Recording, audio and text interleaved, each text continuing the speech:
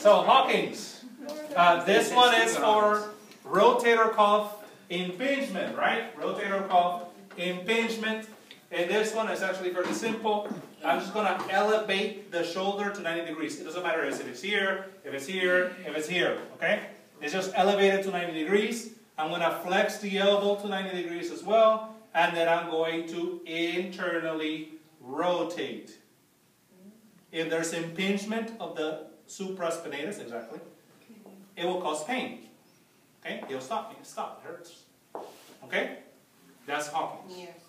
Nears. So Nears is another one for impingement. In this one, you can completely relax everything because you're not going to do anything.